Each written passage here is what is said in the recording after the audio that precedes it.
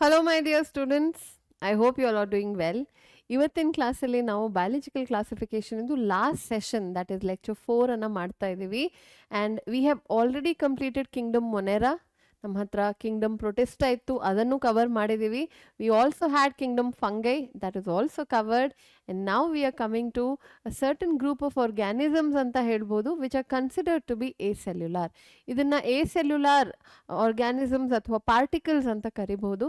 So sometimes they behave living, sometimes they behave dead. So we are in a confusion ಇದನ್ನು ಎಲ್ಲಿ ಹಾಕೋದು ಅಂತ, because of which they are not part of any Kingdom. 5 ಕಿಂಗ್ಡಮಲ್ಲಿ ಆಗಲಿ 6 ಕಿಂಗ್ಡಮಲ್ಲಾಗಲಿ ಈ ಆರ್ಗ್ಯಾನಿಸಮ್ಸ್ಗೆ ಯಾವುದೇ ಥರದ ಜಾಗ ಅಥವಾ ಯಾವುದೇ ಥರದ ಪೊಸಿಷನನ್ನು ಕೊಡೋಕ್ಕಾಗಿಲ್ಲ. Okay, so what and all are we going to cover in this class ಅಂತ ನೋಡೋಣ. Today's class is going to B about viruses, viroids, ಪ್ರಿಯಾನ್ಸ್, lichens and mycorrhiza. And this will mark the end of biological classification. ತುಂಬ ಚಿಕ್ಕದಾಗಿರುವಂಥ topic ಆಗಿರುತ್ತೆ ಇವತ್ತು, because we are dealing with these A cellular organisms.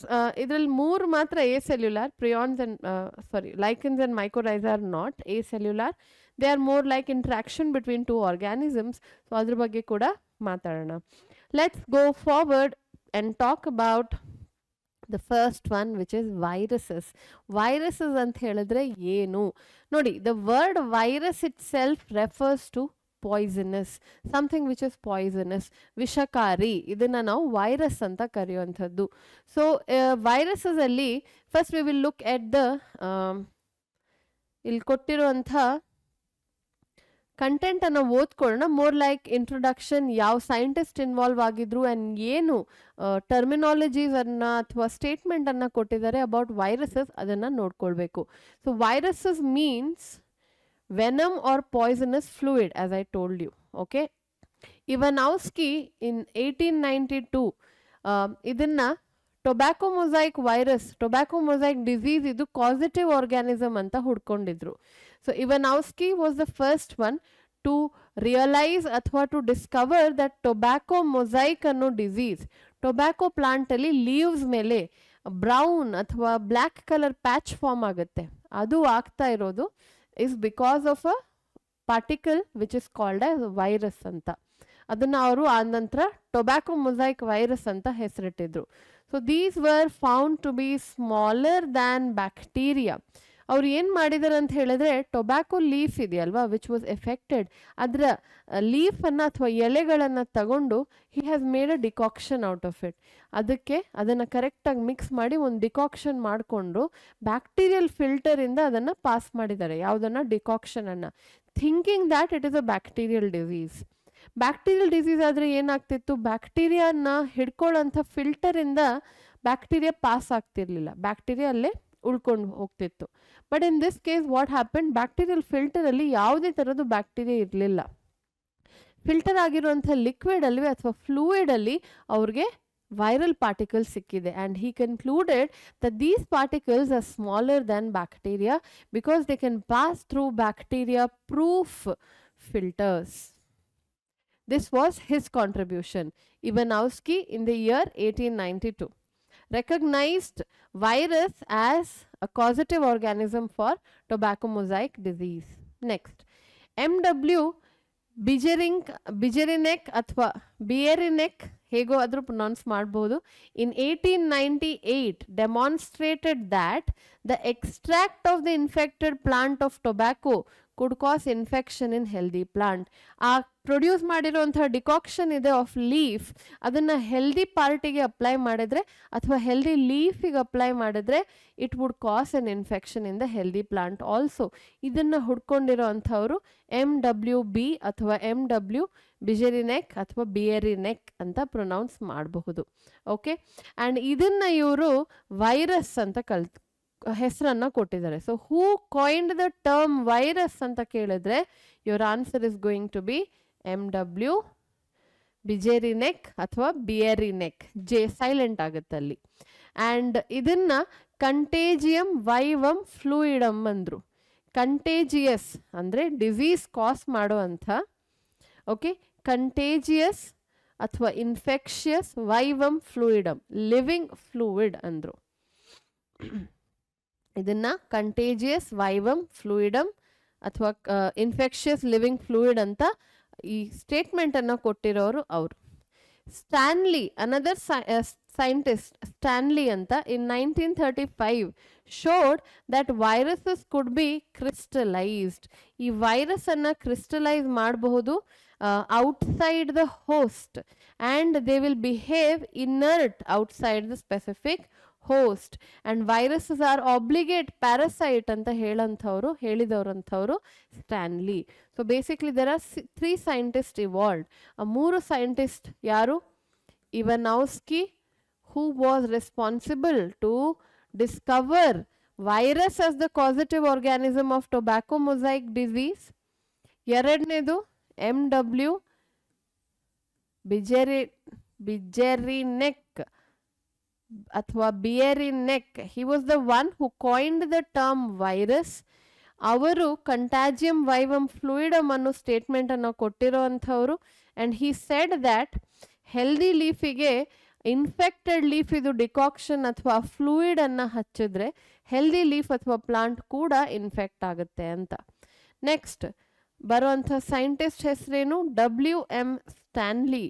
And Stanley said that viruses can be crystallized and they behave inert outside the specific host ಅಂತ ಕೊಟ್ಟವ್ರಂಥವ್ರು Stanley ಆಗಿರ್ತಾರೆ.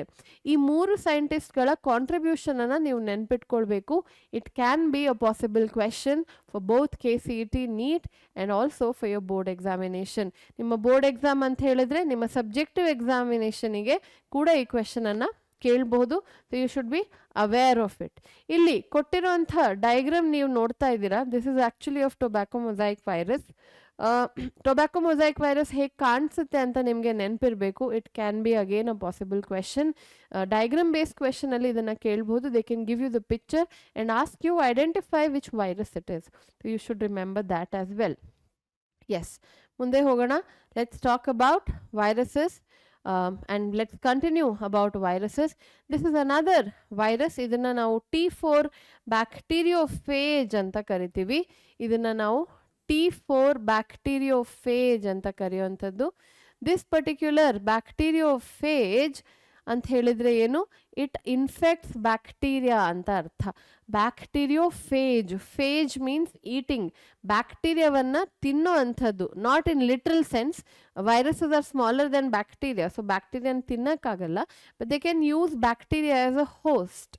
Okay, ಬ್ಯಾಕ್ಟೀರಿಯಾವನ್ನ infect ಮಾಡೋಕ್ಕಾಗುತ್ತೆ. They can kill bacterial cell. ಅದಕ್ಕೋಸ್ಕರ ಇದನ್ನು ಬ್ಯಾಕ್ಟೀರಿಯೋಫೇಜ್ ಅಂತ ಕರೆಯುವಂಥದ್ದು ನಾವು. All right, ಇದರದ್ದು image ಹೀಗೆ ಕೊಟ್ಟಿದ್ದಾರೆ ನೋಡಿ. ಟ್ಯಾಡ್ಪೋಲ್ ಲೈಕ್ ಸ್ಟ್ರಕ್ಚರ್ ಇದೆ. ಈ ಇಮೇಜನ್ನು ಕೊಟ್ಟು ಕೂಡ ನಿಮ್ಮ ಹತ್ರ ಐಡೆಂಟಿಫೈ ಮಾಡಿ ಯಾವ ಆರ್ಗ್ಯಾನಿಸಮ್ ಅಥವಾ ವಾಟ್ ಇಟ್ ಈಸ್ ಅಂತ ಕೇಳಬಹುದು. ಇನ್ diagram based questions in NEET and KCET. So ಇದನ್ನು ಕೂಡ ನೀವು ಡಯಾಗ್ರಾಮ್ ಅಥವಾ ಪಿಕ್ಚರನ್ನು ನೆನ್ಪಿಟ್ಕೊಳ್ಬೇಕು.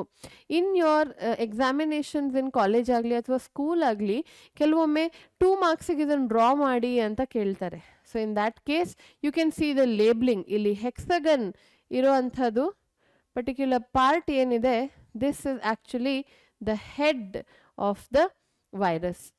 ಈ ಹೆಡ್ ಒಳಗಡೆ ನಿಮಗೆ ಜೆನೆಟಿಕ್ ಮೆಟೀರಿಯಲ್ ಸಿಗುತ್ತೆ. And the genetic material for bacteriophage is DNA. Bacteriophage ಗೆ ಇರುವಂಥ genetic material DNA. If you observe, for tobacco mosaic virus, the genetic material was RNA. RNA ಆಗಿತ್ತು. But for T4 bacteriophage, it is DNA. ಅದಾದ ನಂತರ ಬರುವಂಥ portion ಇದನ್ನ ನಾವು collar ಅಂತ ಕರಿತೀವಿ. We call it as collar, and after that ಈ spring ಥರ ಇರುವಂಥ ಸ್ಟ್ರಕ್ಚರ್ ಏನಿದೆ ಇದನ್ನು ಶೀತ್ ಅಥವಾ ಕವರಿಂಗ್ ಅಂತ ಕರಿತೀವಿ. ಶೀತ್ ಅಥವಾ covering. Below that comes a ಹೆಕ್ಸಗನಲ್ plate. ಈ ಹೆಕ್ಸಗನ್ ಪ್ಲೇಟ್ ಬರುತ್ತೆ ಆ್ಯಂಡ್ ಆ ಪ್ಲೇಟ್ ಇಸ್ ಹೆಕ್ಸಗನ್. ಸೊ ಪ್ರತಿ ವರ್ಟಿಸಸ್ ಅಥವಾ ಕಾರ್ನರಿಂದ ನಿಮಗೆ ಟೇಲ್ ಫೈಬರ್ ಪ್ರೊಡ್ಯೂಸ್ ಆಗುವಂಥದ್ದು. So there are 6 tail fibers that are produced. ಈ tail fibers are arising from the hexagon's vertex. hexagon ಇದೆಯಲ್ವಾ, ಅದರ vertex ಇಂದ ಅರೈಸ್ ಆಗುವಂಥದ್ದು. and that plate is simply called as a hexagon plate. ಅದರ ಕೆಳಗಡೆ again ನಿಮಗೆ ಇದು ಪೋರ್ಷನ್ ನೋಡ್ಬೋದು. ಇದನ್ನ ಆಕ್ಚುಲಿ ಸ್ಪೈಕ್ಸ್ ಅಂತ ಕರೀತಾರೆ. ಸ್ಪೈಕ್ಸ್ ಅಂತ ಕರೀತಾರೆ. ಬಟ್ ಎನಿವೇಸ್ NCERT ಅಲ್ಲಿ ಈ ಪರ್ಟಿಕ್ಯುಲರ್ ಪೋರ್ಷನ್ ಅನ್ನ ಲೇಬಲ್ ಮಾಡಿಲ್ಲ. In case they ask you to draw the diagram in your subjective examination, draw a neatly labeled diagram of T4 bacteriophage. In that case, ನೀವು head, collar, sheath and tail fiber ಅನ್ನ label ಮಾಡಿದ್ರಾಯ್ತು. nobody wants an artistic diagram. ನೀಟಾಗಿ correct ಆಗಿರುವಂಥ diagram ಅನ್ನ draw ಮಾಡಿ marks ಸಿಗುತ್ತೆ. Okay, ಕೆಲವು ಮಕ್ಳು ಏನು ಮಾಡ್ತಾರೆ, ತುಂಬ ಚೆನ್ನಾಗಿ ಡ್ರಾ ಮಾಡ್ತಾರೆ, ಶೇಡ್ ಮಾಡ್ತಾರೆ, ಆ್ಯಂಡ್ ಯು ಫೀಲ್ ದ್ಯಾಟ್ ಓ ನನ್ನ ಡಯಾಗ್ರಾಮ್ ಚೆನ್ನಾಗಿಲ್ಲ, ನಂಗೆ ಮಾರ್ಕ್ಸ್ ಬರಲ್ಲ ಅಂತ. That is not the case. ನಿಮಗೆ as per the answer scheme even in second PUC ನೀವು ನೀಟಾಗಿ ಡ್ರಾ ಮಾಡಿ ಎಲ್ಲ ಪಾರ್ಟ್ ಲೇಬಲಿಂಗ್ ಮಾಡಿದರೆ ನಿಮಗೆ ಮಾರ್ಕ್ಸ್ ಕೊಡಲೇಬೇಕು. ಓಕೆ, ಡಸಂಟ್ ಮ್ಯಾಟರ್ ಎಷ್ಟು ಚೆನ್ನಾಗಿ ಡ್ರಾ ಮಾಡಿದ್ದೀರಾ, ನೀಟಾಗಿ ಡ್ರಾ ಮಾಡಿ ಅಷ್ಟೇ. Right. So as we already no that viruses R pathogenic organisms in many cases and they are obligate parasite antivi. What do you mean by obligate? Obligate ant helidre enu? Obligate means they are strictly parasite. Strictly parasite ant helidre without a host they will not survive. Without a host they cannot survive. Idra artha obligate id artha adu. So ಇದನ್ನು ನಾವು ಒಬ್ಲಿಗೇಟ್ parasite ಅಂತ ಹೇಳ್ತೀವಿ. In humans it can cause variety of diseases. Common cold ಕೂಡ ವೈರಸ್ಸಿಂದನೇ ಆಗಿರೋದು. And a very recent event that took place, which was COVID, that is also caused by viruses. AIDS ಅನ್ನೋದು virus ಇಂದ ಕಾಸ್ ಆಗುವಂಥ disease. Similarly plants ಅಲ್ಲಿ ಏನೆಲ್ಲ ಕಾಸ್ ಮಾಡಬಹುದು, more like symptoms ಏನಿರಬಹುದು ಅಂತ ನೋಡಿ. Plants R infected by virus ಅಂದರೆ ಕೆಲವು ಸಿಂಪ್ಟಮ್ಸ್ ಅನ್ನ ಪ್ಲಾಂಟ್ ಬಾಡಿ ಪ್ರೊಡ್ಯೂಸ್ ಮಾಡಬಹುದು. ಒಂದು ಮೊಸೈಕ್ ಫಾರ್ಮೇಷನ್. ಮೊಸೈಕ್ ಅಂತ ಹೇಳಿದ್ರೆ ಲೀಫ್ ಮೇಲೆ ಪ್ಯಾಚ್ ಫಾರ್ಮೇಷನ್ ಆಗೋದು. The patch can be yellow, the patch can be brown ಅಥವಾ ಗ್ರೇ ಅಥವಾ black. More likely it is going to B brown. Brown ಅಂತ ಹೇಳಿದ್ರೆ ಆ ಪರ್ಟಿಕ್ಯುಲರ್ ಪಾರ್ಟ್ ಅಲ್ಲಿ ಸೆಲ್ಸ್ ಸತ್ ಹೋಗಿದೆ, because the viruses have attacked that particular portion. Mosaic formation. Leaf rolling, ಇದು second point ಆಗಿದೆ. ಲೀಫ್ ಕರ್ಲ್ ಆಗೋದು, ಬಿಡಿಸಿ ಇರಲ್ಲ ಲೀಫ್, ಲೀಫ್ ಕರ್ಲ್ ಆಗುತ್ತೆ ಅಥವಾ ರೋಲ್ ಆಗುತ್ತೆ. This is going to B the second point, rolling and curling. Next yellowing and vane clearing, ಇದು ಮೂರನೇದು. Okay, yellowing and vane clearing ಅಂತ ಹೇಳಿದ್ರೆ ಕ್ಲೋರೋಫಿಲ್ ಡಿಸ್ಟ್ರಾಯ್ ಆದರೆ that particular leaf is going to look yellowish in colour. Vane clearing ಅಂತ ಹೇಳಿದ್ರೆ ಆ mid rib portion ಅಥವಾ mid rib ಇಂದ ಅರೈಸ್ ಆಗುವಂಥ ವೇನ್ಸ್ ಏನಿವೆ, ಝೈಲಮ್ ಫ್ಲೋಯಮ್, ಇದು ಲೈನ್ಸ್ ಏನಿವೆ, ಅದು ಕ್ಲಿಯರ್ ಆಗುತ್ತೆ. It becomes whitish in colour, again because of viral infection. And ನಾಲ್ಕನೇದು ಡ್ವಾರ್ಫಿಂಗ್ ಆ್ಯಂಡ್ ಸ್ಟಂಟೆಡ್ ಗ್ರೋತ್. ಎಷ್ಟು ಹೈಟ್ ಅಚೀವ್ ಆಗಬೇಕು, ಪ್ಲಾಂಟ್ ಅಷ್ಟು ಹೈಟನ್ನು ಅಚೀವ್ ಮಾಡ್ತಿಲ್ಲ. That is called as ಡ್ವಾರ್ಫಿಂಗ್ and stunted growth. So let's begin with the rest of the topic. So ಇದನ್ನು ನೀವು ಪ್ಲಾಂಟಲ್ಲಿ ಏನು virus ಹೇಗೆ affect ಆಗುತ್ತೆ ಅಂತ already ನೋಡ್ಕೊಂಡಾಗಿದೆ. Know what we will do, we are going to list the properties and the structure of viruses. Structure and property ಹೇಗಿರಬಹುದು ಅಂತ ನಾವು ನೋಡ್ಕೋಬೇಕು. So let's start with that, the property and the structure of viruses. S, so ಇಲ್ಲಿ ನಾವು first ನಾವು ಮಾತಾಡೋದು about structure. Let's talk about structure of viruses. ಸ್ಟ್ರಕ್ಚರಲ್ಲಿ ನಿಮಗೆ ಏನೆಲ್ಲ note ಮಾಡ್ಕೊಂಡು ಇಟ್ಕೊಂಡಿರಬೇಕು ನೀವು. ದ ಫಸ್ಟ್ ಒನ್ ದ್ಯಾಟ್ ಎಲ್ಲ ವೈರಸಸಲ್ಲಿ there is an outer covering called as capsid.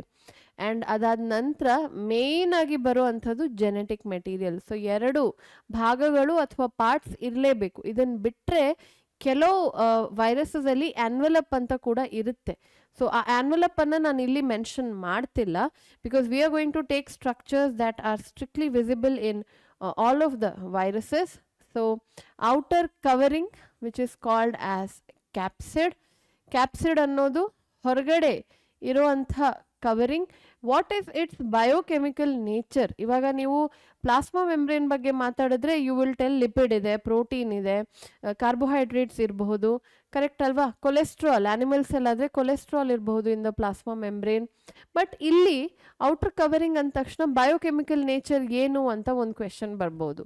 Then in that case you have to remember that it is proteinaceous in nature. ಆ ಪೂರ್ತಿ ಕವರಿಂಗಿಗೆ ನೀವು capsid ಅಂತ ಹೆಸರನ್ನ ಕೊಡ್ತಾ ಇದ್ದೀರಾ. ಬಟ್ ದ ಇಂಡಿವಿಜುವಲ್ ಯೂನಿಟ್ಸ್, ಅದರಲ್ಲಿ ಇರುವಂಥ ಇಂಡಿವಿಜುವಲ್ ಯೂನಿಟ್ಸ್ ಅನ್ನ ಏನಂತ ಕರಿತೀರಾ? The units of capsid. Units of capsid are called capsomeres. ಇದನ್ನ ನೀವು ಕ್ಯಾಪ್ಸೋಮಿಯರ್ಸ್ ಅಂತ ಕರೆಯುವಂಥದ್ದು. Okay, so the individual units are called capsomeres. Many capsomeres join together to form a covering called as capsid. ಇವಾಗ ಆ particular capsid ಯಾವುದಾದ್ರೂ ಒಂದು form ಅಲ್ಲಿ ಇರಬಹುದು. ಇವಾಗ ಇಲ್ಲಿ ನೋಡಿದ್ರೆ ನೀವು ಇನ್ T4 ಬ್ಯಾಕ್ಟೀರಿಯೋಫೇಜ್ ಲೆಟಸ್ ಆ ಕ್ಯಾಪ್ಸಿಡ್ ಅನ್ನೋದು ಹೆಡ್ ಅನ್ನ ಕ್ರಿಯೇಟ್ ಮಾಡ್ತಾ ಇದೆ. Collar, sheath, tail fibre, spike, plate ಇದೆಲ್ಲ ಫಾರ್ಮೇಶನ್ ಆಗಿರೋದು with the help of capsid. Same way ನೀವು ಇವಾಗ ಟೊಬ್ಯಾಕೊ ಮೊಸೈಕ್ ವೈರಸ್ ಅನ್ನ ನೋಡಿದ್ರೆ, see this is one capsid. This is entirely capsid and this is one ಕ್ಯಾಪ್ಸೋಮಿಯರ್. ಇದು ಒಂದು ಕ್ಯಾಪ್ಸೋಮಿಯರ್ ಆಗಿದೆ. ಹೀಗೆ ಸುಮಾರು ಕ್ಯಾಪ್ಸೋಮಿಯರ್ ಇದೆ and C the way they are arrange. So basically they are creating a cover around the genetic material. ಆ particular capsid ಕೆಲಸ ಏನು? It's main agenda ಅಥವಾ it's main function is to protect the genetic material. Protects genetic material. ಅದಾದ ನಂತರ ಬರುವಂಥ part ಯಾವುದು? The genetic material it self. Genetic material ಯಾವುದು ಆಗಿರ್ಬೋದು, either DNA R RNA.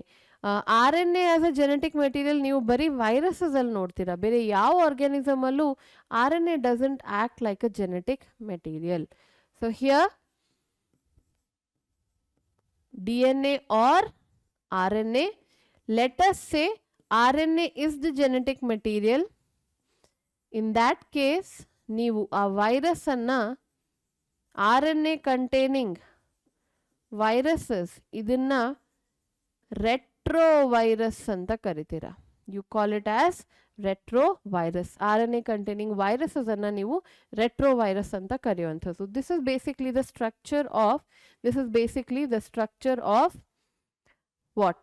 Virus. ತುಂಬ ಸಿಂಪಲ್ ಆಗಿದೆ, ಏನು ಕನ್ಫ್ಯೂಷನ್ ಇಲ್ಲ ಅಂತ ಅನ್ಕೊಂಡಿದ್ದೀನಿ.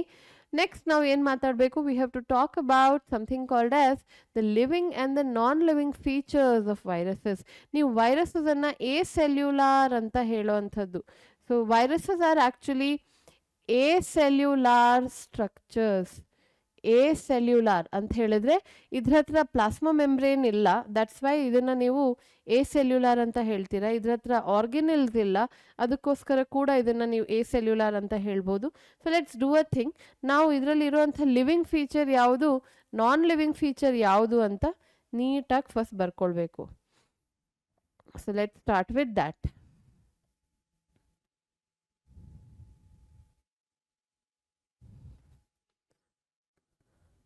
ಲಿವಿಂಗ್ ಫೀಚರ್ಸ್ ಅಂತ ಹಾಕೋಣ. And non living features. So what are the living features, what are the non living features? Let's see that. Living ಫೀಚರಲ್ಲಿ ನೀವು ಕೆಲವು ಪಾಯಿಂಟ್ಸನ್ನು ನೆನ್ಪಿಟ್ಕೊಳ್ಬೋದು. One that it has genetic material. RNA ಆಗಲಿ DNA ಆಗಲಿ ಅದರದೇ ಆದ ಜೆನೆಟಿಕ್ ಮೆಟೀರಿಯಲ್ ಇದೆ inside the viruses. ಇದನ್ನು ಬಿಟ್ಟರೆ there is also presence of certain enzymes ಅಂತ ಹೇಳ್ತೀವಿ. ಎನ್ಸೈಮ್ಸ್ ಕೂಡ ಪ್ರೆಸೆಂಟ್ ಇದೆ. ಎನ್ಸೈಮ್ ಇದ್ ಹೆಸರನ್ನು ಅಗೇನ್ ನಾನು ಕೊಡ್ತಿಲ್ಲ. ಸೊ ಎನ್ಸೈಮ್ಸ್ ಕೂಡ ನೋಡಬಹುದು. ಸೊ ತುಂಬ ಬೇಸಿಕ್ ಆಗಿರೋ ಅಂಥ enzymes which can help the virus to replicate inside the host, ಅಂಥ ಎನ್ಸೈಮ್ಸನ್ನು ನೀವು ನೋಡ್ತೀರಾ. Next what else do U C? The ability to reproduce. Ability to reproduce. The moment it gets a host, it will increase its proper number. That is called as ability to reproduce. ಅದನ್ನು ಕೂಡ ನೀವು ಇಲ್ಲಿ ನೋಡುವಂಥದ್ದು. Next what do U C, ability to mutate. ಅದರ DNA ಏನಿದೆ ಅಥವಾ RNA ಏನಿದೆ ಅದು ಮ್ಯೂಟೇಟ್ ಆಗಬಹುದು. ಮ್ಯೂಟೇಟ್ ಅಂತ ಹೇಳಿದ್ರೆ ಚೇಂಜ್ ಆಗುತ್ತೆ, ಮ್ಯೂಟೇಷನ್ ಅನ್ನ ತೋರಿಸುತ್ತೆ. DNA ಅಲ್ಲಿ ಅಥವಾ ಜೆನೆಟಿಕ್ ಮೆಟೀರಿಯಲ್ ಅಲ್ಲಿ ಚೇಂಜ್ ಆದ್ರೆ, it can be DNA or RNA, we call it as what? We call it as mutation. So ಆ ಚೇಂಜ್ ಅನ್ನ ಕೂಡ ನೀವು ನೋಡಬಹುದು. ಅದಕ್ಕೋಸ್ಕರ during the Covid times you saw that ಎಷ್ಟು ವೇರಿಯಂಟ್ಸ್ ಬಂತು ಅಲ್ವಾ. ಇವನ್ ಇನ್ corona you had Omicron, you had delta, ಎಷ್ಟೆಲ್ಲ ವೇರಿಯೇಷನ್ಸ್ ಬಂತು. That is because of the mutation that is scene. Viruses have this ability to mutate at a faster rate as compare to any other organism. ಬೇರೆ organism ಅನ್ನ compare ಮಾಡಿದ್ರೆ you will see that viruses can mutate at a faster rate. Okay, so these are some of the living features. Non-living features ಅಲ್ಲಿ ಏನೆಲ್ಲ ಬರುತ್ತೆ, ಇನ್ನೊಂದು ಬೇಕಂದ್ರೆ add ಮಾಡಬಹುದು, pathogenic in nature. ಪ್ಯಾಥೋಜೆನಿಸಿಟಿ ಅಥವಾ disease causing ability, that is also something that is most often seen in living organisms. Non-living ಅಲ್ಲಿ ನೋಡೋಣ, what are the features? Absence of cell membrane. Cell membrane ಅಂತ ಏನೂ ಇಲ್ಲ, ಪ್ರೋಟೀನೇಷಿಯಸ್ ಒಂದು covering ಇದೆ, but cell membrane ಅಥವಾ plasma membrane ಅನ್ನೋದು ಕಾಣಿಸ್ತಿಲ್ಲ. So that is basically absence of cell membrane, as simple as that. Okay, inert ಅಂದ್ರೆ inactive, ಕ್ರಿಸ್ಟಲೈಸ್ಡ್ outside of host ಇಲ್ಲ ಅಂತ ಹೇಳಿದ್ರೆ ಜೀವ ಇಲ್ದಿರೋ ಅಂತ ವಸ್ತು ತರ ಬಿದ್ಕೊಂಡಿರುತ್ತೆ. ಮೂವ್ಮೆಂಟು ತೋರಿಸಲ್ಲ, ಏನು ತೋರಿಸಲ್ಲ. When you look at it you will feel that oh this are some crystalline particles ಅಂತ ಅನ್ಕೊಂಡಿರ್ತೀರ. ಬಟ್ ಅದಕ್ಕೆ ಹೋಸ್ಟ್ ಸಿಕ್ಕಿದ ತಕ್ಷಣ it will start it's behaviour. ಅದಕ್ಕೆ ಹೋಸ್ಟ್ ಸಿಕ್ಕಿದ ತಕ್ಷಣ ಡಿವಿಷನ್ ಎಬಿಲಿಟಿಯನ್ನು ಅದು ಗೇನ್ ಮಾಡ್ಕೊಳ್ಳೋ ಅಂಥದ್ದು. So inert, ಕ್ರಿಸ್ಟಲೈಸ್ಡ್ outside of host, ಇದು ಒಂದು non living feature. Okay, inability to replicate, ನೋಡಿ ರೆಪ್ಲಿಕೇಟ್ ಆಗ್ತಾ ಇದೆ. Okay, inability to replicate it's genetic material outside of host ಇಲ್ಲ ಅಂತ ಹೇಳಿದ್ರೆ ಆ DNA ಆಗಲಿ RNA ಆಗಲಿ ಅದನ್ನು ರೆಪ್ಲಿಕೇಟ್ ಮಾಡೋಕ್ಕಾಗಲ್ಲ. ಸೊ ರೀಪ್ರೊಡ್ಯೂಸ್ ಮಾಡುತ್ತೆ, ರೆಪ್ಲಿಕೇಟ್ ಮಾಡುತ್ತೆ, ಬಟ್ ಹೋಸ್ಟ್ ಇದ್ರೆ ಮಾತ್ರ. Inability to replicate it's genetic material outside of host. This is another property which makes it a borderline living and non-living organism. So these are few of the properties. ಇದನ್ನ ನೆನ್ಪಿಟ್ಕೊಳ್ಳಿ, because ನಮಗೆ question ಬರುತ್ತೆ, ಯಾಕಾದ್ರೂ virus ಅನ್ನ non living ಅಂತ ಕರಿತೀವಿ, ಯಾಕೆ ಅದನ್ನ ಲಿವಿಂಗ್ ಅಂತ ಕರಿತಾ ಇದ್ದೀವಿ ಅಂತ. For that reason these points are important. Okay, so this is about viruses and the structure of virus. ಅರ್ಥ ಆಗಿದೆ ಅನ್ಕೊಂಡಿದ್ದೀನಿ, ತುಂಬ ಸಿಂಪಲ್ ಆಗಿರುವಂಥದ್ದು. ನೀವು ಎರಡೇ ಎಕ್ಸಾಂಪಲ್ ಅನ್ನ ಇಲ್ಲಿ ಕಲಿತಾ ಇದ್ದೀರಾ. One is T4 bacteriophage and another one is nothing but the tobacco mosaic viruses. Okay, ಇಲ್ಲಿ ಇನ್ನೊಂದು ಪರ್ಟಿಕ್ಯುಲರ್ ಜೆನೆಟಿಕ್ ಮೆಟೀರಿಯಲ್ ಅಂತ ಹೇಳ್ತೀವಿ ಅಲ್ವಾ. ಆ ಪರ್ಟಿಕ್ಯುಲರ್ ಜೆನೆಟಿಕ್ ಮೆಟೀರಿಯಲ್ ಒಂದು ಇನ್ಫೆಕ್ಷಿಯಸ್ ವೈರಸ್ ಅಲ್ಲಿ ಬೇರೆ ಬೇರೆ ಫಾರ್ಮ್ ಅನ್ನ ತೋರಿಸಬಹುದು. ಸೊ ಇದನ್ನ ಇಲ್ಲಿ ಹಾಕೋಣ as a separate topic all together. So ಬ್ಯಾಕ್ಟೀರಿಯೋಫೇಜ್ ಅಲ್ಲಿ ಅಥವಾ ಬ್ಯಾಕ್ಟೀರಿಯಾವನ್ನ ಇನ್ಫೆಕ್ಟ್ ಮಾಡೋ ಅಂಥ ವೈರಸಸ್ ಅಲ್ಲಿ genetic material ಏನಾಗಿರಬಹುದು? What can be the genetic material in bacteriophages? Okay, usually double stranded DNA, small d s DNA ಹಾಕ್ತಾ ಇದ್ದೀನಿ ಅಂತ ಹೇಳಿದ್ರೆ double stranded DNA. If in case I am talking about plant and virus which infects animals, okay, plant and virus which infects animal anta ಅನ್ಕೊಳ್ಳಿ, then in that case what and all can be seen? ಒಟ್ಟಿಗೆ ಹಾಕೋಣ ಇದಕ್ಕೆ.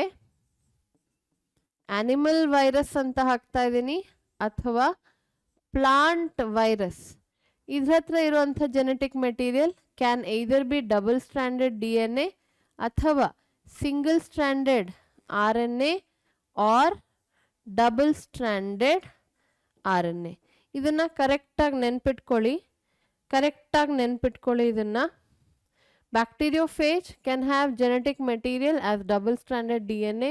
Animal virus ಅಥವಾ plant virus ಅಲ್ಲಿ genetic material can be double stranded DNA.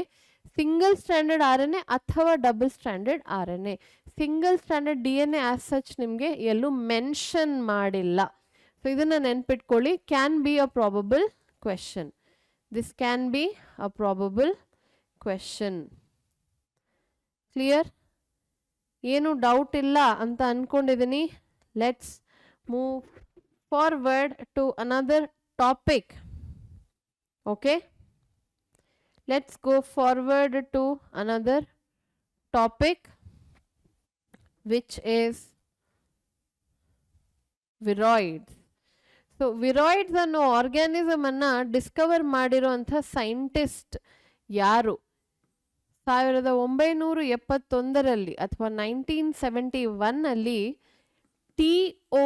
ಡೀನರ್ ಅಂತ scientist Discover ಮಾಡಿದ್ದು ವಿರಾಯಿಡ್ಸ್ ಅಂತ ಒಂದು ಪಾರ್ಟಿಕಲ್ ಅನ್ನ.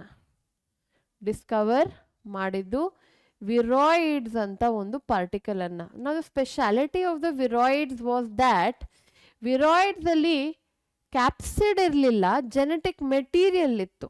So this was a little shocking. Virus ಬಗ್ಗೆ ಗೊತ್ತಿತ್ತು, which always has a capsid ಅಥವಾ proteinaceous covering, and ಅದ್ರ ಜೊತೆ genetic material DNA ಅಥವಾ RNA ಇರುತ್ತೆ ಅಂತ ಗೊತ್ತಿತ್ತು. But in this case there was no capsid. Okay, this was also infectious ಆಗಿತ್ತು. And infectious ಅಂತ ಹೇಳಿದ್ರೆ pathogenic, disease causing organism. Absence of capsid ಅಥವಾ absence of protein covering, protein ಇದು covering ಇರಲಿಲ್ಲ. Then what was this organism? This was a free RNA ಮಾತ್ರ ಇದ್ದಿದ್ದು, DNA ಕೂಡ ಇರಲಿಲ್ಲ. It was just a free RNA without any capsid covering, and of course smaller than viruses. ಇದನ್ನ ಕೂಡ ನೀವು ಎಸೆಲ್ಯುಲಾರ್ ಅಂತ ಕರಿಬಹುದು. ಬಿಕಾಸ್ ಇಲ್ಲೂ ಕೂಡ ಪ್ಲಾಸ್ಮಾ ಮೆಂಬ್ರೇನ್ ಅನ್ನೋದು ಯಾವುದೇ ಥರದ ಕವರಿಂಗ್ ಇಲ್ಲ, ಸೆಲ್ ಆರ್ಗನೆಲ್ಸ್ ಇಲ್ಲ, ಮೈಟೋಕಾಂಡ್ರಿಯಾ ಆಗಲಿ, ನ್ಯೂಕ್ಲಿಯಸ್ ಆಗಲಿ, ರೈಬೋಸೋಮ್ಸ್ ಆಗಲಿ, ಇದು ಯಾವುದು ಇದ್ರ ಹತ್ರ ಇಲ್ಲ. ಓಕೆ, ಸೊ ಇದನ್ನ ಕೂಡ ಎಸೆಲ್ಯುಲಾರ್ ಅಂತ ಕರಿಬಹುದು. Free RNA smaller than viruses without a protein covering, but it was infectious. ಯಾವುದೆಲ್ಲ ಡಿಸೀಸ್ ಅನ್ನ ಕಾಸ್ ಮಾಡುತ್ತೆ? Okay, most likely to B infecting plants. Okay, plant infection ಅನ್ನ ಕಾಸ್ ಮಾಡೋ ability ಇದಕ್ಕಿದೆ. One of the disease was potato spindle tuber disease. Potato spindle tuber disease.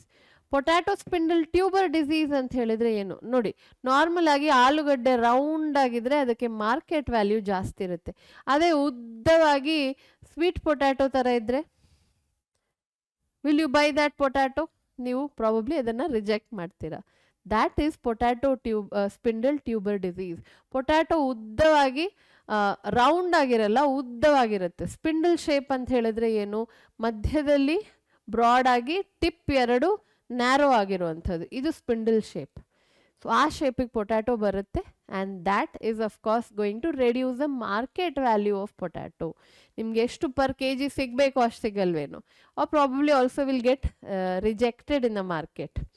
Okay, excuse me. So this is basically potato spindle tuber disease caused by viroids. ಇನ್ನೊಂದು low molecular weight RNA. ನೋಡಿ, free RNA which is smaller than viruses, ಇದು correct. And ಈ RNA ಇದೆಯಲ್ವಾ, ಅದರದ್ದು molecular wait ಬೇರೆ RNA compare ಮಾಡಿದ್ರೆ ಕಮ್ಮಿ ಇತ್ತು. Molecular wait was lesser. I am sure ನಿಮಗೆ ಮಾಲಿಕ್ಯುಲರ್ ವೇಟ್ ಏನು ಅಂತ ಗೊತ್ತು, ಕೆಮಿಸ್ಟ್ರಿಯಲ್ಲಿ ಕಲ್ತಿರ್ತೀರ. So lower molecular wait RNA was of lower molecular weight. ಹೇಗೆ ಕ್ವೆಶನ್ಸ್ ಅನ್ನ ಕೇಳ್ತಾರಂತ ಹೇಳಿದ್ರೆ, which of the following shows RNA of lower molecular wait ಅಂತ ಡೈರೆಕ್ಟ್ ಕ್ವೆಶನ್ ಅನ್ನ ಕೇಳಬಹುದು. ನೀವು ವಿರಾಯ್ಡ್ಸ್ ಅನ್ನೋ ಆಪ್ಷನ್ ಅನ್ನ ಹುಡುಕ್ಬೇಕಲ್ಲಿ. Okay, so this is about viroids. Next prions ಬಗ್ಗೆ ಮಾತಾಡೋಣ. What are prions? Now prions are infectious proteinaceous particle. Viroids ಹತ್ರ protein ಇರಲಿಲ್ಲ, RNA ಇತ್ತು. ಪ್ರಿಯಾನ್ಸ್ ಹತ್ರ RNAನೂ ಇಲ್ಲ, DNA ಇಲ್ಲ, ಬರೀ ಪ್ರೋಟೀನ್ ಇರೋದು. ಆದ್ರೂ ಅದಕ್ಕೆ ಇನ್ಫೆಕ್ಷನ್ ಕಾಸ್ ಮಾಡೋ ಎಬಿಲಿಟಿ ಇದೆ. So infectious proteinaceous particles. Infectious proteinaceous particles ಅನ್ನ ನಾವು ಪ್ರಿಯಾನ್ಸ್ ಅಂತ ಕರೆಯುವಂಥದ್ದು. which is what is interesting in prions is that prions was actually ಅದನ್ನ ಪ್ರೋಟೀನ್ ಅನ್ನ ಸ್ಟಡಿ ಮಾಡಬೇಕಾದ್ರೆ people found that it is a protein which is also seen in humans ಅಥವಾ mammals ಅಲ್ಲಿ ಸಿಗುವಂಥ protein ಇದು. ಬಟ್ ಸ್ವಲ್ಪ ಇದ್ರದ್ದು ಏನಂತಾರೆ, ಸ್ವಲ್ಪ ಇದ್ರದ್ದು ಫಾರ್ಮ್ ಅಥವಾ ಶೇಪ್ ಆಲ್ಟರ್ ಆಗಿದೆ. ನೀವು ಬಯೋಮಾಲಿಕ್ಯೂಲ್ಸ್ ಅಲ್ಲಿ ಪ್ರೋಟೀನ್ ಕಲಿಬೇಕಾದ್ರೆ ಅದರದ್ದು primary structure, secondary structure ಕಲ್ತಿರ್ತೀರ, tertiary, quaternary. So that structure is different. So it is normal ಆಗಿದ್ರೆ ನಮ್ಮ ಹ್ಯೂಮನ್ ಬಾಡಿಯಲ್ಲಿ ಆಗಲಿ ಅಥವಾ ಮೆಮೇಲಿಯನ್ ಬಾಡಿಯಲ್ಲಿ ಆಗಲಿ ನರ್ವ್ಸಿಗೆ ಸಪೋರ್ಟ್ ಮಾಡೋ ಕೆಲಸ ಇದಕ್ಕೆ. ಬಟ್ ಅದೇ ಚೇಂಜ್ ಆದರೆ ಇನ್ಫೆಕ್ಷಿಯಸ್ ಪ್ರೋಟೀನೇಷಿಯಸ್ ಪಾರ್ಟಿಕಲ್ ಆಗುತ್ತೆ. So in case somebody is exposed to ಪ್ರಿಯಾನ್ಸ್, ಅಂಥ ಆರ್ಗ್ಯಾನಿಸಮ್ಸ್ ಅಥವಾ ಆನಿಮಲ್ಸ್ ಅಲ್ಲಿ the central nervous system is most likely to be affected. So prions ಅಲ್ಲಿ ನಿಮಗೆ DNA ಅಥವಾ RNA ಇಲ್ಲ. ಅದನ್ನ ಹೇಗಂತ ಹಾಕೋದು, no nucleic acids found. ಇದು ಕೂಡ acellular particle ಆಗಿದೆ. This is again acellular particle. ಇದು ಕೂಡ acellular particle ಆಗಿದೆ. ನೆನ್ಪಿಟ್ಕೊಳ್ಳಿ. Next what you have to remember, the diseases cost. These prions are known to cause some serious diseases in mammals. So mammals ಅಲ್ಲಿ let us say you are talking about humans ಅಂತ ಅನ್ಕೊಳ್ಳಿ.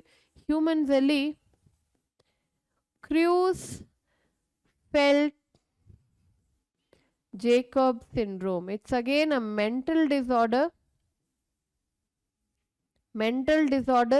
ಇನ್ನೊಂದು mad cow disease. ದನಗಳಲ್ಲಿ mad cow disease. In sheep a disease called as scrapie disease in sheep. Okay, ಇಂಥ organisms ಆಗಲಿ ಅಥವಾ humans ಆಗಲಿ ಇದಕ್ಕೆ ಯಾವುದೇ ಥರದ್ದು ಕ್ಯೂರ್ ಇಲ್ಲ. So it is directly going to affect the central nervous system, and all the three cases most likely to affect brain. ನಾನು already ಹೇಳಿದೆ ನಿಮಗೆ, ಇದು ಪ್ರೋಟೀನ್ ನಾರ್ಮಲ್ ಆಗಿದ್ರೆ ನಮ್ಮ ಬ್ರೈನ್ ಇದು ಫಂಕ್ಷನಿಗೆ ಹೆಲ್ಪ್ ಮಾಡೋ ಅಂಥದ್ದು. ಬಟ್ ಅದರದ್ದು ಫಾರ್ಮ್ ಚೇಂಜ್ ಆದರೆ it is going to cause a serious damage in our central nervous system and most likely brain. So these were the three particles which are called as acellular. Idanna acellular anta karitivi, and these three do not have any place in the entire 5 kingdom or 6 kingdom classification. Idanna bitre idru jote ಯಾವ organism ಅಥವಾ ಅಸೋಸಿಯೇಷನ್ಗೆ Kingdom ಅಲ್ಲಿ 5 Kingdom classification ಅಲ್ಲಿ ಜಾಗ ಇಲ್ಲ. That is ಲೈಕನ್ and mycorrhiza. ಆದರೆ they are not acellular. They are cellular structures. It is just that they are made up of 2 organisms and they behave like one. ಎರಡು organism symbiotic association ತೋರಿಸುತ್ತೆ and they behave like a single organism. ಅದಕ್ಕೋಸ್ಕರ ಇದಕ್ಕೆ ಯಾವುದೇ Kingdom ಅಲ್ಲಿ ಜಾಗ ಇಲ್ಲ ಅಷ್ಟೇ. So ನಾವು let's talk about the association that is called as lichens. ಇದನ್ನ ನಾವು ಲೈಕೆನ್ಸ್ ಅಂತ ಕರಿತೀವಿ. ಲಿಚೆನ್ಸ್ ಅಂತ ಕೂಡ ಕೆಲವ್ರು ಕರೀತಾರೆ. The correct pronunciation is lichens. Lichens ಅಂತ ಕರೀತಾರ, okay, no problem. You can call it as lichens, no problem at all. So lichens ಅನ್ನ ಡ್ಯೂವೆಲ್ ಅಥವಾ ಕಾಂಪೋಸಿಟ್ ಆರ್ಗ್ಯಾನಿಸಮ್ ಅಂತ ಕರೀತಾರೆ. ಕಾಂಪೋಸಿಟ್ ಆರ್ಗ್ಯಾನಿಸಮ್ ಅಂತ ಕರೀತಾರೆ.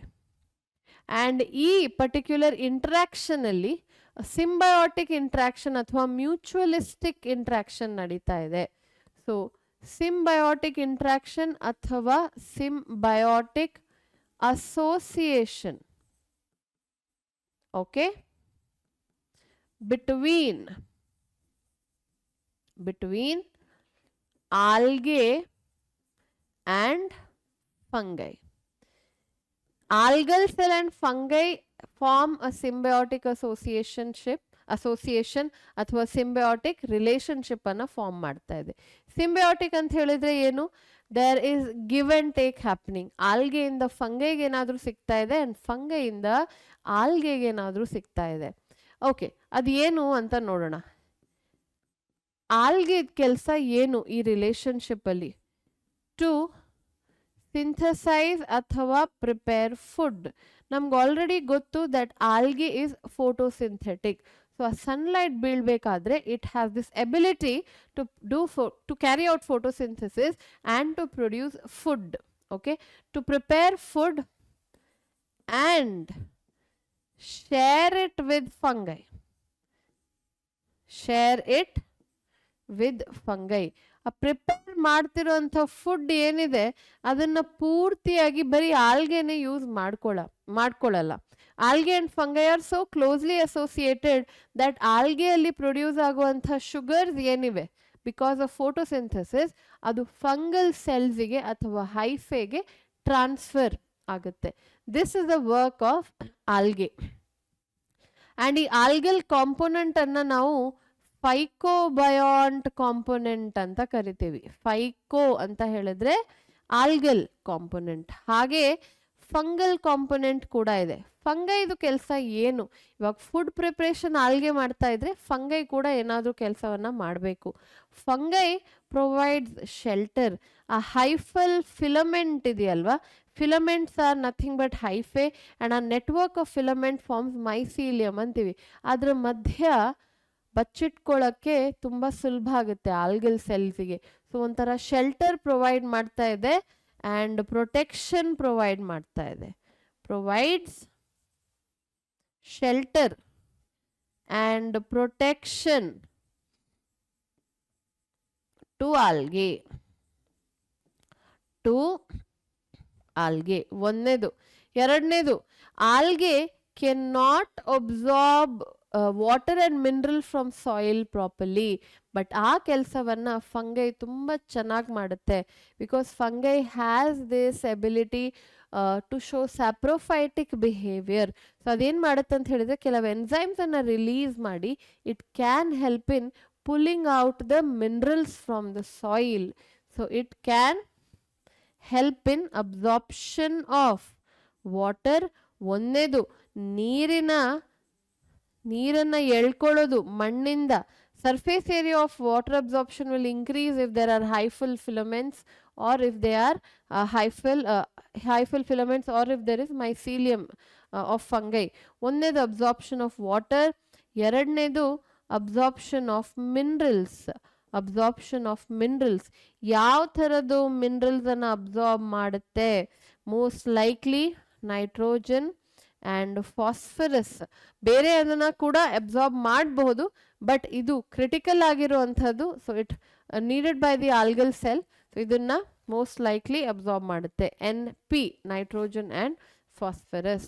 ಸೊ ದ ಫಂಗಲ್ ಕಾಂಪೊನೆಂಟ್ ಇನ್ ಲೈಕನ್, ಇದನ್ನ ನಾವು ಮೈಕೋಬಯಾಂಟ್ ಅಂತ ಕರಿತೀವಿ. ಮೈಕೋ ಅಂತ ಹೇಳಿದ್ರೆ it's a reference to fungi. ಮೈಕೋಟಾ, Kingdom ಮೈಕೋಟಾ ಅಂತೀವಿ ಅಲ್ವಾ. Mycology, study of fungi. ಹಾಗೆ ಮೈಕೋಬಯಾಂಟ್. ಸೊ ಫೈಕೋಬಯಾಂಟ್ ಆಲ್ಗೆ, ಮೈಕೋಬಯಾಂಟ್ ಫಂಗೈ ಜಾಯಿನ್ ಆಗಿ ಒಂದು ಕಾಂಪೋಸಿಟ್ ಆರ್ಗ್ಯಾನಿಸಮ್ ಅನ್ನ ಕ್ರಿಯೇಟ್ ಮಾಡ್ತಾ ಇದೆ. ಅದನ್ನ ನೀವು ಲೈಕೆನ್ಸ್ ಅಂತ ಕರಿತೀರಾ. ಇನ್ನೊಂದು ಪಾಯಿಂಟ್ ಇಲ್ಲಿ ಆ್ಯಡ್ ಮಾಡ್ತಾ ಇದ್ದೀನಿ, that lichens are very good indicators of air pollution. Good indicators of air pollution, specific ಆಗಿ ಹೇಳೋದಾದ್ರೆ ಏರ್ ಪೊಲ್ಯೂಟೆಂಟ್ ಸಲ್ಫರ್ ಡೈಆಕ್ಸೈಡ್. ಇವಾಗ ಲೆಟಸ್ ಸೇ ಲೈಕನ್ಸ್ ಎಲ್ಲಿ ಬೆಳೆಯುತ್ತೆ? ಮಣ್ಣು ಮೇಲೆ ಬೆಳಿಬಹುದು, ಮರದ ಮೇಲೆ ಬೆಳಿಬಹುದು, ಆ ಬಾರ್ಕ್ ಇದೆಯಲ್ವಾ ಅದ್ರ ಮೇಲೆ ಕೂಡ ಬೆಳಿಬಹುದು. ಸೊ ಬೇಸಿಕ್ಲಿ ಏನಾಗುತ್ತೆ ಅಂತ ಹೇಳಿದ್ರೆ, ಇನ್ ಅ ಗಾರ್ಡನ್ ಏರಿಯಾ ಅಥವಾ ಮರಗಳು ಬೆಳೀತಾ ಇದ್ರೆ ಅದ್ರ ಮೇಲೆ ಲೈಕನ್ಸ್ ಗ್ರೋ ಆಗ್ತಾ ಇರುತ್ತೆ. They simply take support of the plant body. Plant ಬಾಡಿಯಿಂದ ಏನು ನರಿಶ್ಮೆಂಟ್ ಅನ್ನ ತಗೊಂತಿಲ್ಲ, ಸ್ವಲ್ಪ ಮಿನರಲ್ಸ್ ಅನ್ನ ಎಳ್ಕೊಳ್ಬಹುದು ಅಥವಾ ಸ್ವಲ್ಪ ನೀರನ್ನ ಎಳ್ಕೊಳ್ಬಹುದು ಅಷ್ಟೇ. ಪ್ಲಾಂಟ್ಸಿಗೆ ಏನು ಹಾರ್ಮ್ ಅಥವಾ ಹಾನಿ ಮಾಡ್ತಿಲ್ಲ ಅದು. ಓಕೆ, ಇನ್ ಕೇಸ್ ಆ ಪರ್ಟಿಕ್ಯುಲರ್ ಏರಿಯಾದಲ್ಲಿ ಇನ್ ಒಂದು ವರ್ಷದಲ್ಲಿ ಪೊಲ್ಯೂಷನ್ ಜಾಸ್ತಿ ಆಯಿತು ಅನ್ಕೊಳ್ಳಿ, ಅದು ಏರ್ ಪೊಲ್ಯೂಷನ್ ಅಲ್ಲಿ ಸಲ್ಫರ್ ಡೈಆಕ್ಸೈಡ್ ಕಾಂಪೋನೆಂಟ್ ಜಾಸ್ತಿ ಆಯಿತು ಅಂತ ಅನ್ಕೊಳ್ಳಿ, that sulphur dioxide is going to kill the lichens. ಅಂಥ ಏರಿಯಾದಲ್ಲಿ ನಿಮಗೆ ಲೈಕನ್ಸ್ ನೋಡಕ್ ಸಿಗಲ್ಲ. Okay, so good indicators of air pollutant SO2, they dye. Lichens die if SO2 levels increase. So ಆ ಪರ್ಟಿಕ್ಯುಲರ್ ಏರಿಯಾದಲ್ಲಿ ಸ್ವಲ್ಪ ತಿಂಗಳು ಮುಂಚೆ ಲೈಕನ್ ಇತ್ತು, ಬಟ್ ಲೆಟಸ್ ಸೇ 6 ತಿಂಗಳಲ್ಲಿ ಅಥವಾ 1 ವರ್ಷದಲ್ಲಿ ಲೈಕನ್ ಇಲ್ಲ ಅಂತ ಅನ್ಕೊಳ್ಳಿ. That means in that 1 year ಆ ಪರ್ಟಿಕ್ಯುಲರ್ ಏರಿಯಾದಲ್ಲಿ ಒಂದು reason pollution ಹೆಚ್ಚಾಗಿರಬಹುದು. Okay, that is not the only reason, but ಇದು ಕೂಡ ಆಗಿರ್ಬೋದು.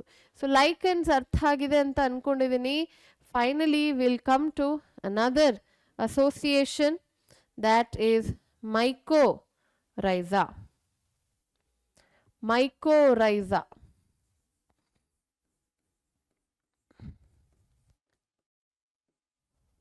ಓಕೆ, ಮೈಕೋರೈಜಾ ಅಂತ ಹೇಳಿದ್ರೆ ಏನು? ಅಗೇನ್ ಮೈಕೋ ಅಂದ ತಕ್ಷಣ ಫಂಗೈ ಬರುತ್ತೆ.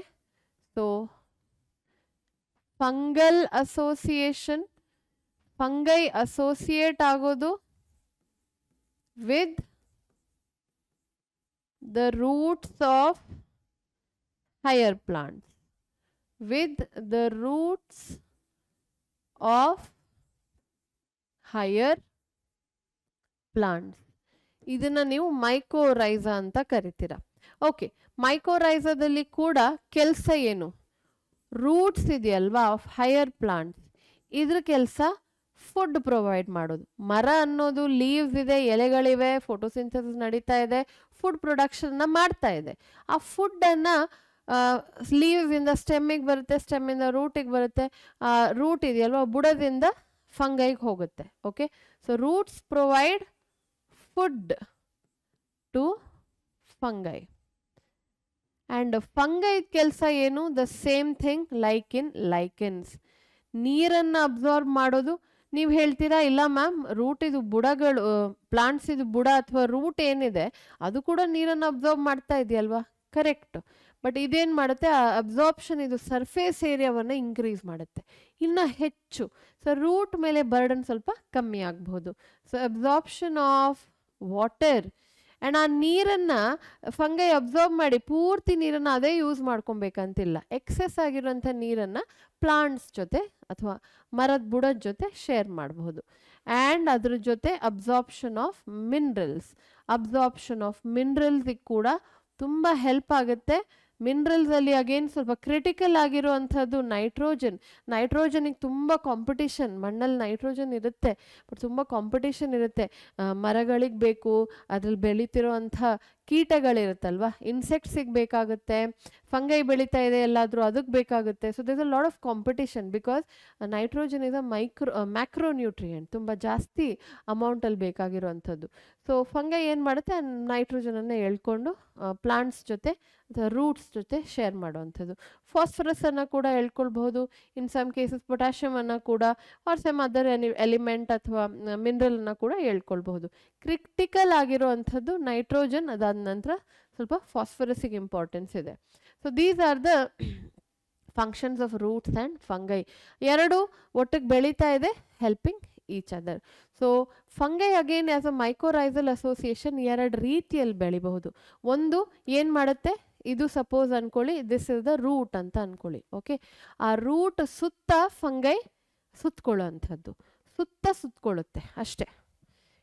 ಹೀಗೆ ನೋಡಿ, ನಾನು ಈ ವಯರನ್ನು ಹೇಗೆ ಸುತ್ತಕೊಂಡಿದ್ದೀನಿ, ಈ ವಯರನ್ನು ಫಂಗೈ ಅಂತ ಅನ್ಕೊಳ್ಳಿ, ಅದು ಸುತ್ತಕೊಂಡು ಅಂಟ್ಕೊಂಡು ಹೋಗಿದೆ ರೂಟ್ಗೆ ಅಷ್ಟೇ.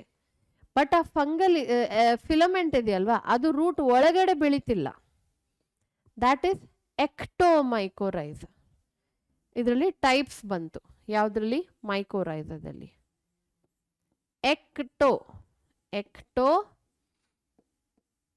ಮೈಕೋರೈಸ. ಓಕೆನಾ? ಓಕೆ, ನೀವು ಇವಾಗ ಮೈಕೋರೈಸ ಸ್ಪೆಲ್ಲಿಂಗ್ ತಪ್ಪಾಗಿದೆ ಅಂತ ಅನ್ಕೊಳ್ಬಹುದು. ಕೆಲವುದ್ರಲ್ಲಿ R ಇದೆ, ಕೆಲವುದ್ರಲ್ಲಿ C ಅಂತ ಕೊಟ್ಟಿದ್ದಾರೆ. ಸೊ ಮೈಕೋರೈಸ ಹೀಗೂ ಬರಿಬಹುದು, it's not entirely wrong. So ಎಕ್ಟೋಮೈಕೋರೈಸ ಅಂತ ಹೇಳಿದ್ರೆ ದ ಫಂಗಲ್ ಫಿಲಮೆಂಟ್ ಅಥವಾ hyphae grows outside of root, not inside. ಅದ್ರ ಒಳಗಡೆ ಹೋಗ್ತಿಲ್ಲ, ಅದಕ್ಕೆ ಸುತ್ತಕೊಂಡಿದೆ, ಅಂಟ್ಕೊಂಡಿದೆ, ಬಟ್ ಆ ಹೈಫೆ ಅದ್ರ ಒಳಗಡೆ ಹೋಗ್ತಿಲ್ಲ. ಯಾವ್ದ್ರದ್ದು ಒಳಗಡೆ? Root. Then comes ಎಂಡೋಮೈಕೋರೈಸ.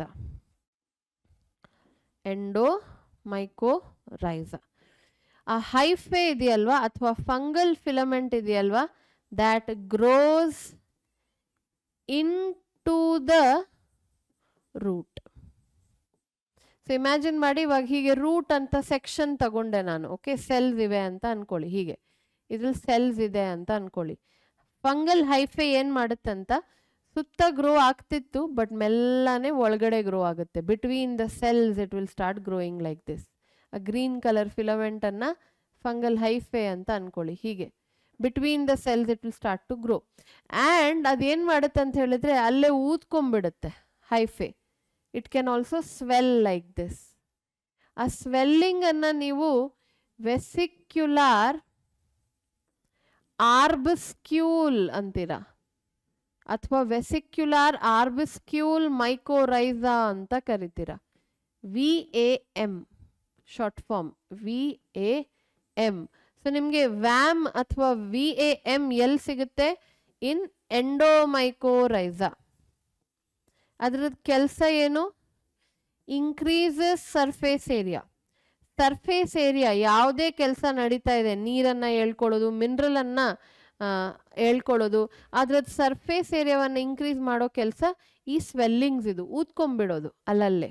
That is called as ವೆಸಿಕ್ಯುಲಾರ್ ಆರ್ಬಿಸ್ಕ್ಯೂಲ್ mycorrhiza. But ಇದು ನಿಮಗೆ ಎಂಡೋಮೈಕೋರೈಸಾದಲ್ಲಿ ಮಾತ್ರ ನೋಡೋಕೆ ಸಿಗುವಂಥದ್ದು. ಓಕೆನಾ?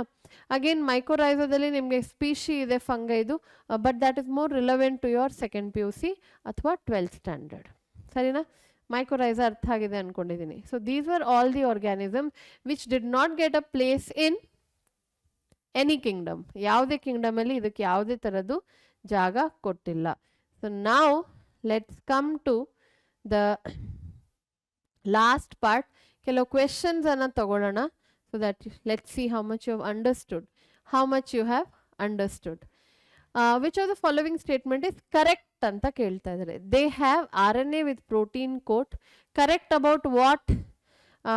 Okay, this is about virus.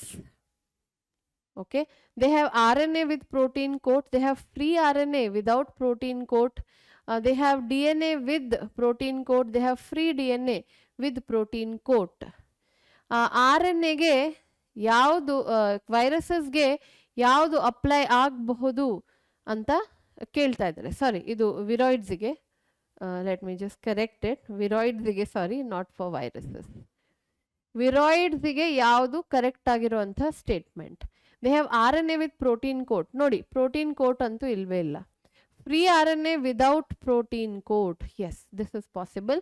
ಆ particular RNA low molecular wait RNA ಆಗಿರಬೇಕು. DNA ಇಲ್ಲ ವಿರಾಯ್ಡ್ಸ್ ಅಲ್ಲಿ, DNA ಅನ್ನೋದು ಇಲ್ವೇ ಇಲ್ಲ. So option 2 and 3 R wrong. Option 1 is the answer here. Which of the following is incorrect? ಪ್ರಿಯಾನ್ಸ್ consist of ಎಬ್ನಾರ್ಮಲಿ folded protein. Correct, already ಹೇಳಿದೆ ನಾನು.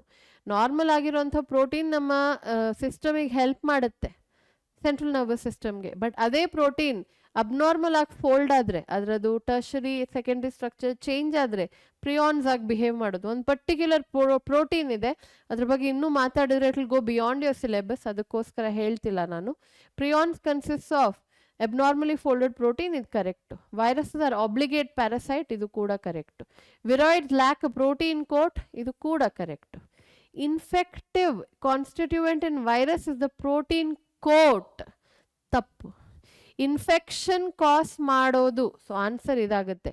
Infection ಕಾಸ್ ಮಾಡೋದು the genetic material, ಅದು DNA ಇರಬಹುದು ಅಥವಾ RNA ಇರ್ಬೋದು. ಆ coat is just a coat, ಅದು covering ಮಾತ್ರ, ಅದಕ್ಕೆ ಇನ್ಫೆಕ್ಷನ್ ಕಾಸ್ ಮಾಡೋ ಎಬಿಲಿಟಿ ಇಲ್ಲ. ವೈರಸದಲ್ಲಿ ಇನ್ಫೆಕ್ಷನ್ ಏನನ್ನ ಕಾಸ್ ಮಾಡ್ತಾ ಇದೆ, basically what is causing infection, that is the genetic material, ಅದು DNA ನ RNA ನ depends upon the example. Option 4 ಇಲ್ಲಿ. Mad cow disease in cattle is caused by organism which has, ನೋಡಿ mad cow disease is caused by ಪ್ರಿಯಾನ್ಸ್ ಅಂತ ನಮ್ಗೆ already ಗೊತ್ತು. Inert crystalline structure ಆಗಲ್ಲ, because this is virus. ಅಬ್ನಾರ್ಮಲಿ folded protein ಆಗಬಹುದು, this is ಪ್ರಿಯಾನ್ಸ್. ನನ್ನ ಪ್ರಕಾರ option 2 will be the answer.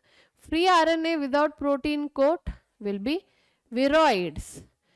Free DNA without protein coat ಅನ್ನೋ ಆರ್ಗ್ಯಾನಿಸಮೇ ಇಲ್ಲ, ಸೊ ನಮ್ಮ ಆನ್ಸರ್ ಆಪ್ಷನ್ 2 ಆಗುತ್ತೆ. Option 2 is going to B R answer. Lichens ಮೇಲೆ ಒಂದು ಕ್ವೆಶನ್ ತಗೊಳ್ಳೋಣ. Lichens R well known combination of N alga and a fungus wear fungus has, ಫಂಗೈಗೆ ಯಾವ relationship ಅಂತ let's see the option. ಆ saprophytic relationship with the algae. ಎಪಿಫೈಟಿಕ್ ಅಂತ ಹೇಳಿದ್ರೆ algae ಮೇಲೆ ಬೆಳೀತಾ ಇದೆ, ಎಪಿಫೈಟಿಕ್ ಆಲ್ಗೆ ಮೇಲೆ ಬೆಳೀತಾ ಇದೆ ಅಂತ. Parasitic relationship, symbiotic relationship. ನಮ್ಮ answer symbiotic relationship, a very straightforward and a direct question. So option D can be our answer. Okay, so this marks the end of the chapter biological classification. ಎಲ್ಲ points ಅರ್ಥ ಆಗಿದೆ ಅನ್ಕೊಂಡಿದ್ದೀನಿ, DPP solve ಮಾಡಿದ್ದೀರ ಅನ್ಕೊಂಡಿದ್ದೀನಿ. And this is going to simplify the chapter a hole lot for you. ನೋಡಿಲ್ಲ ಅಂದರೆ ಎಲ್ಲ lectures of biological classification ನೋಡಿ, DPP ಅನ್ನು ಸಾಲ್ವ್ ಮಾಡಿ. And we are going to come up with the next chapter, which is plant kingdom, in the next class. Thank you so much.